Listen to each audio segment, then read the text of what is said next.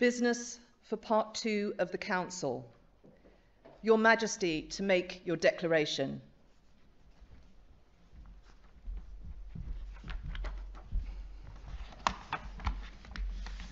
My lords, ladies and gentlemen, it is my most sorrowful duty to announce to you the death of my beloved mother, the Queen.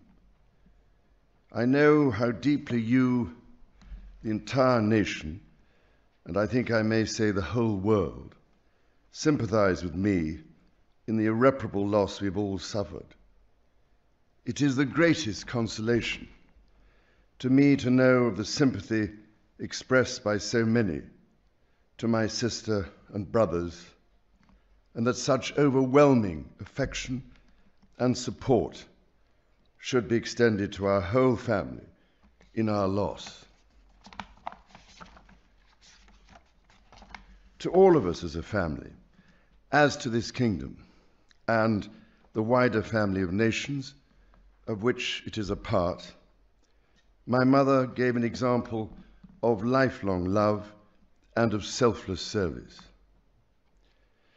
My mother's reign was unequaled in its duration, its dedication, and its devotion. Even as we grieve, we give thanks for this most faithful life.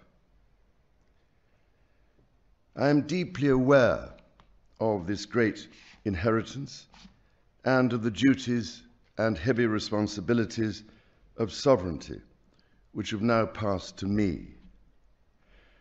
In taking up these responsibilities, I shall strive to follow the inspiring example I have been set in upholding constitutional government and to seek the peace, harmony, and prosperity of the peoples of these islands and of the Commonwealth realms and territories throughout the world.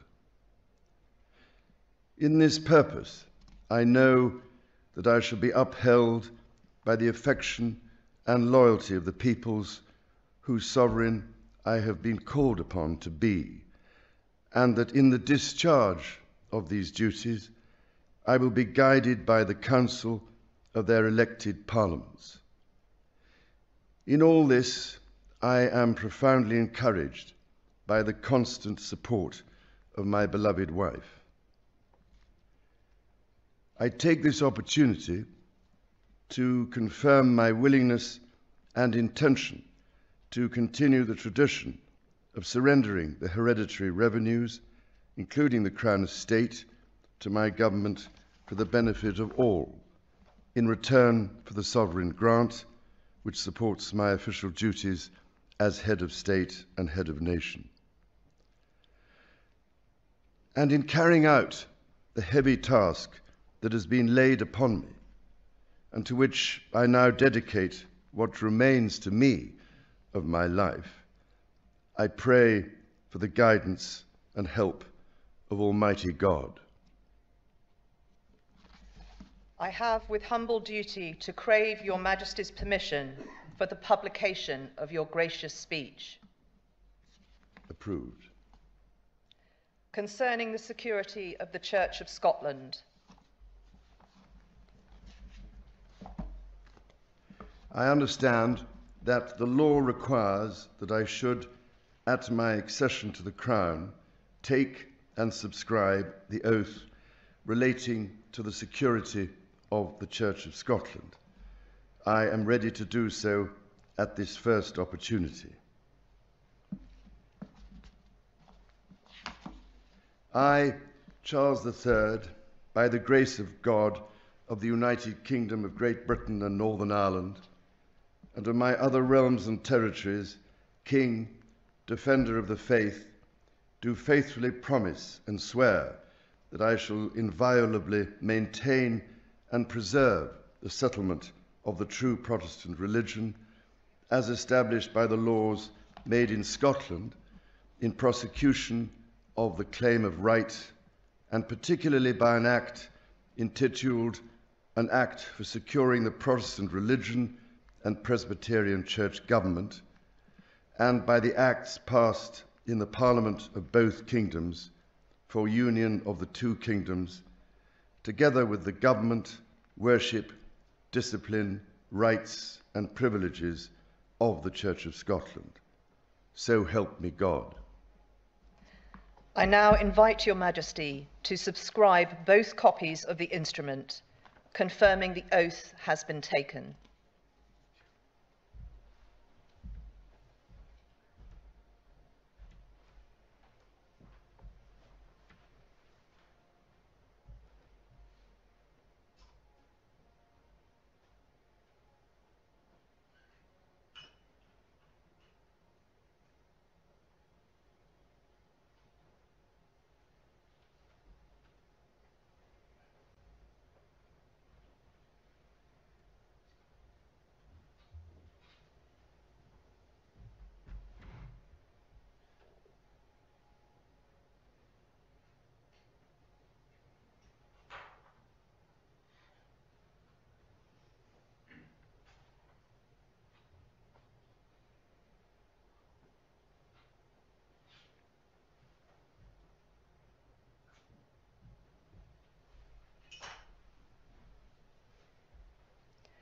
I now invite the witnesses to His Majesty's oath to sign both copies of the instrument.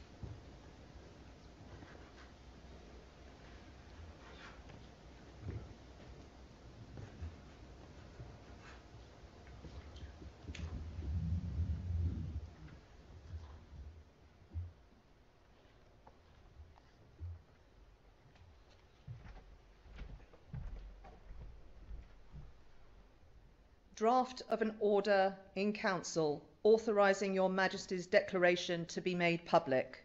Approved.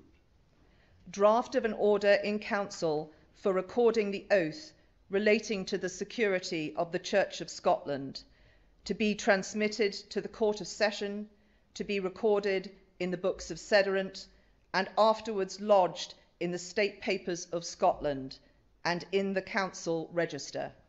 Approved. Draft order in council determining the form of proclamation for proclaiming your Majesty in the realms and in the British Overseas Territories. Approved. Draft of an order in council authorising the Lord Chancellor to make use of the Great Seal for sealing all things whatsoever that pass the Great Seal until another Great Seal be prepared and authorised. Approved.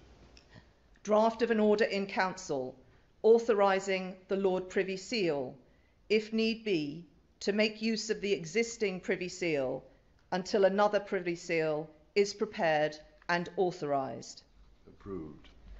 Drafts of 3 orders in council authorising your Majesty's principal Secretaries of State, the Lord Chancellor of the Exchequer and the Chancellor of the Duchy of Lancaster, to use the existing seals until other seals be prepared and authorised. Approved. Draft of an order in council authorising your Majesty's Secretary of State for Northern Ireland to make use of the existing Great Seal of Northern Ireland until another seal be prepared and authorised. Approved. Draft of an order in council authorising your Majesty's First Minister of Scotland to make use of the Great Seal of Scotland until another Great Seal of Scotland be prepared and authorised. Approved. Draft of an order in council authorising your Majesty's First Minister of Wales to make use of the existing Welsh Seal until another Welsh Seal be prepared and authorised. Approved. Draft of an order in council authorising the public seals authorising the respective public seals lately in use elsewhere than in the United Kingdom to be made use of until new seals be prepared and their use duly authorised. Approved. Draft of an order in council confirming your Majesty's wishes in relation to the Sovereign Grant Act 2011 to continue the tradition of surrendering the hereditary revenues, including the Crown Estate, to your government for the benefit of all, in return for the sovereign grant, which supports your official duties as head of state and head of nation. Approved. Drafts of 2 proclamations. 1. Appointing the day of Her late Majesty's state funeral as a bank holiday in England, Wales and Northern Ireland. 2. Appointing the day of Her late Majesty's state funeral as a bank holiday in Scotland. And of 2 orders in council directing the Lord Chancellor to affix the Great Seal to the proclamations. Approved. I now invite your Majesty to sign both proclamations.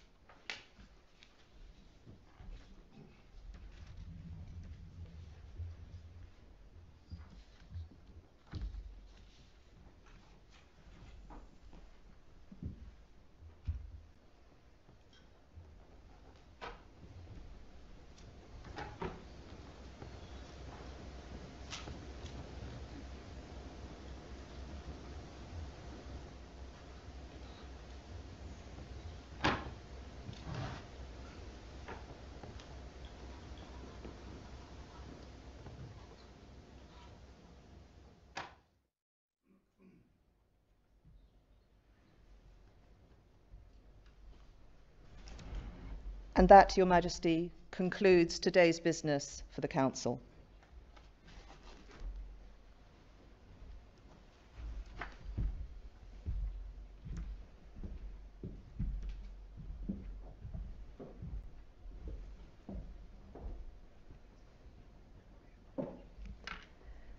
May I now invite the deputation party and the witnesses to the oath to exit via the picture gallery and the matted hall.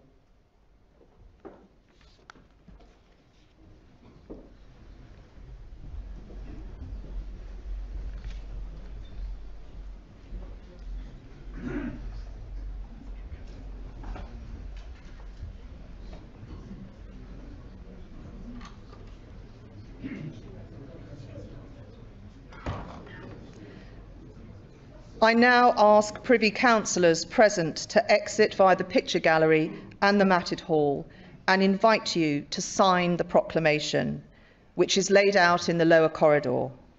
Thank you all for attending today.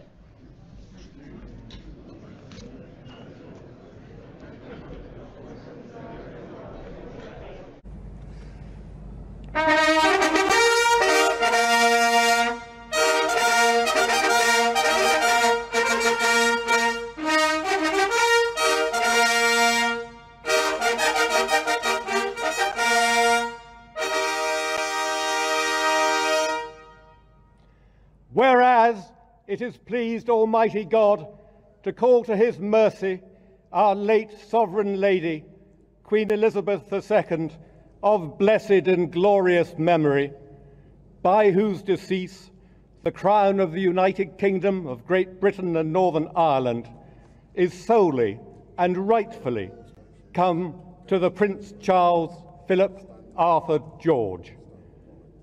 We, therefore, the Lords Spiritual and Temporal of this realm, and members of the House of Commons, together with other members of Her late Majesty's Privy Council, and representatives of the realms and territories, aldermen and citizens of London and others, do now hereby, with one voice and consent of tongue and heart, publish and proclaim that the Prince Charles Philip Arthur George is now, by the death of our late sovereign of happy memory, become our only lawful and rightful liege lord, Charles III.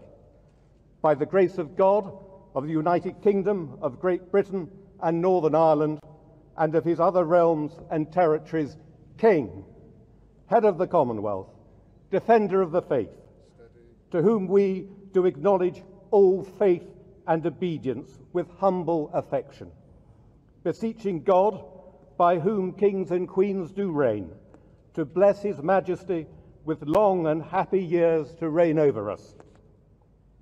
Given at St. James's Palace this 10th day of September in the year of our Lord, 2022.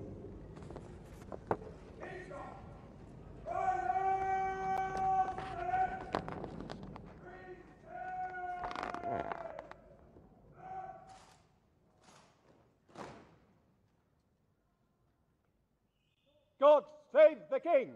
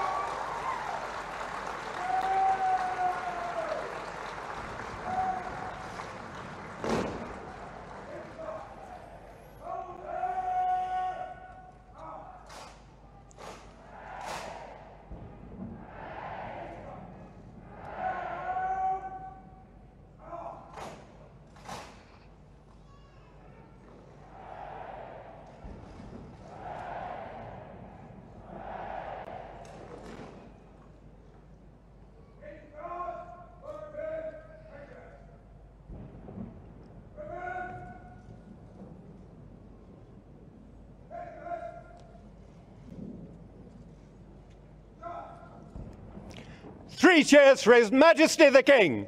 Hip, hip! Hooray! Hip, hip! Hooray! Hip, hip! Hooray!